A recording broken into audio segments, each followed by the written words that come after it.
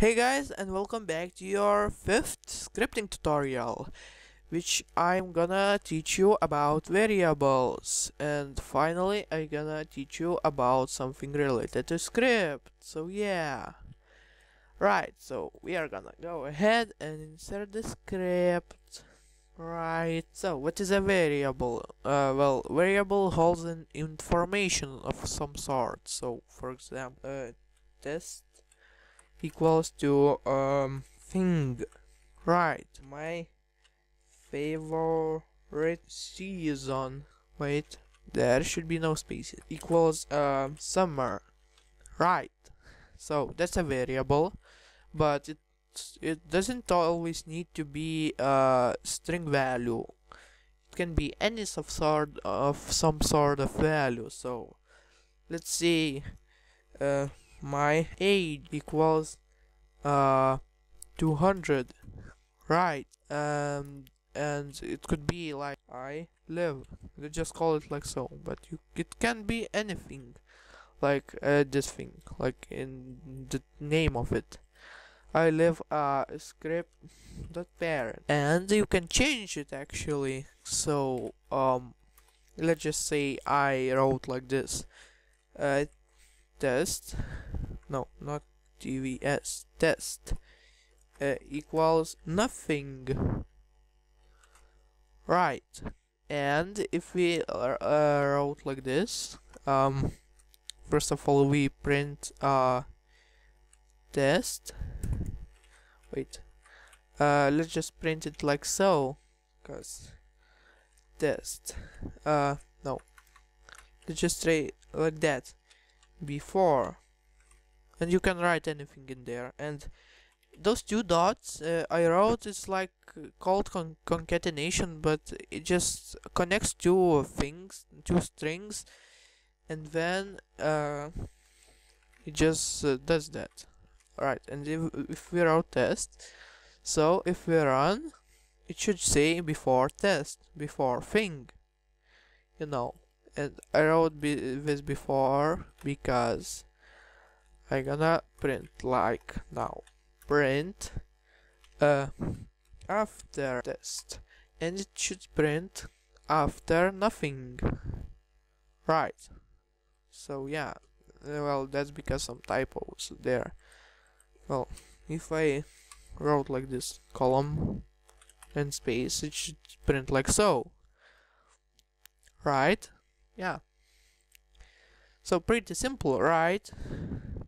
And now let's just do kind of same thing to all the value. Alright, let's just try to print my age, right? If we wrote like this, it should print an error, but no. Well, it just makes it to string probably, because it's a number, you know. But let's just try to say like this. I live, and it should print an error because it's not possible. Right, so if we wrote like this, and if we run, it should print an error. Yeah, as you can see, because it's an user data value, and you cannot do like this. But if we wrote like to string, wait, to string this thing, it should print the way we want. I live in workspace, says the script. Right. Okay, so now you know how you use the variables. So you might ask, why do we need them? Why you can't just set the value like script.parent equals a workspace or something, and then I gonna answer, because you can simply just write like this.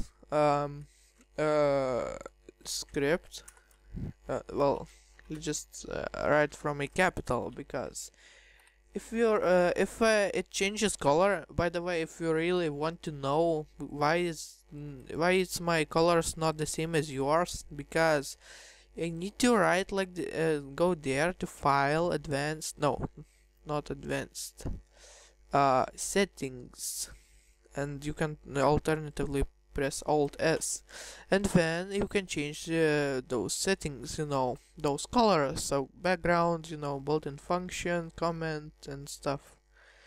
So yeah, pretty simple, right? So yeah, so we can write like this: script equals script.parent, and now we can just wrote like this: script equals no,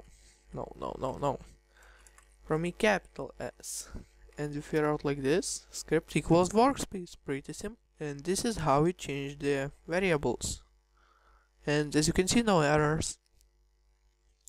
Also, I have to mention that those variables, you know, are in they work only in the script. So yeah, if I write like any other script, you know, like this, and I just gonna like it just doesn't show up, you know, this script from a capital. As you can see, there is no, you know, so yeah, only this one.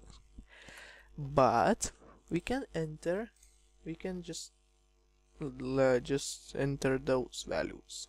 Where is that number value? And we can just set the value, I don't know, 25, right? And then we can just do like this: script dot parent dot value no, dot archival dot value, right?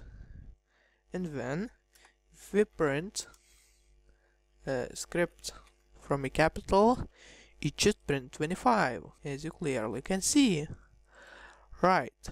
So, and if we like name this one and name this two, right?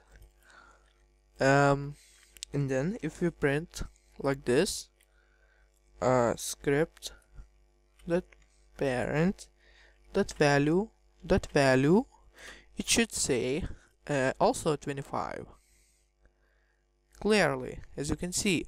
So yeah, that's pretty simple tutorial. I hope you guys learned something. If you have any questions, post in the comments, and I'll see you next time. Goodbye.